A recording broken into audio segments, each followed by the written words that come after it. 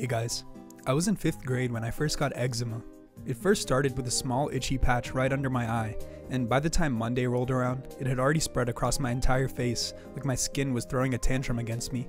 It was red, flaky, and I looked like some kind of tomato. Kids stared at me, some whispered, and then there was Patty. He walked up to me at lunch, tilted his head, and he said, "Bro, what happened to your face? You look like you wrestled a beehive, lil bro." "Nah, bro has no aura." I tried to laugh it off, but it just stung worse than the eczema. Before I could even say anything, Michael cut in. "Dude, it's eczema. Chill out. He's not contagious or something. He's just going through it. It happens to people." Then he handed me his extra snack and sat down next to me like nothing was wrong. And my friend Rusty just gave me a thumbs up and death stared at Patty. The real issue though was seeing my crush Sarah in 4th period. I went to class and I thought that she would absolutely obliterate me for this horrible red rash under my eyes.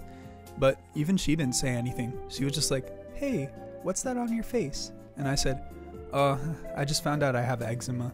And she was like, "Aw, are you feeling okay?" And that day at recess, she even helped me put the eczema lotion on my face. W Riz if I do say so myself. It was weird. I felt seen but not exposed, like my real friends were guarding me from the judgment floating around. But then, a few days later, Patty showed up to class with a red volcano of a pimple. I mean, it had an altitude. Like, the pimple was like the Mount Everest of his face or something. The kind of pimple that announces itself before you can even say hi. All day he was trying to play it cool, but you could already see the panic setting in his eyes. It was the same panic I'd felt earlier that week when I got my eczema. I had the perfect insult already, but I didn't say it. I just smiled and said, "Hey, are you good?" He nodded.